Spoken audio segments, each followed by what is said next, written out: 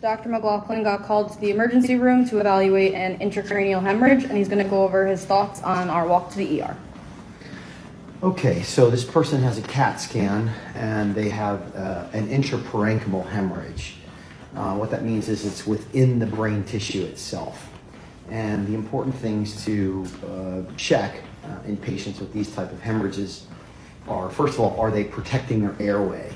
So blood clots can cause pressure on the brainstem, which can suppress your respiratory responses in the medulla. And so we need to verify that they can protect their airway.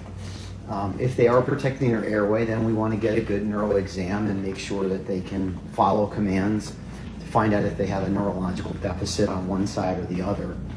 And then we need to determine whether this is something surgical or not, and that is based on the size of the blood clot, what the etiology of the blood clot is, that is what caused it, and is it amenable to surgery. And then we have to also take into account the patient's age and certainly their wishes. All of those things are very important. So I can take those, one step at a time, and we can go over them.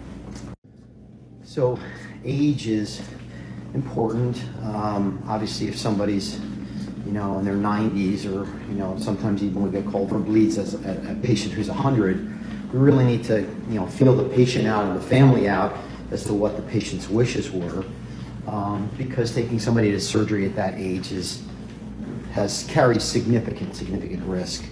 The other thing we want to know is, are they on any antiplatelet agents or any blood thinners, which could complicate the surgery. Also, we want to know, what was their pre-morbid status? I mean, was this person, in a nursing home with Alzheimer's dementia? Probably not somebody we would consider a good surgical candidate, versus someone who was active and doing well the day of the bleed. So all these factors come into play, and that's what makes medicine the art of medicine rather than the science. It's part science, it's part art. So we need to calculate all of those things into our decision-making tools.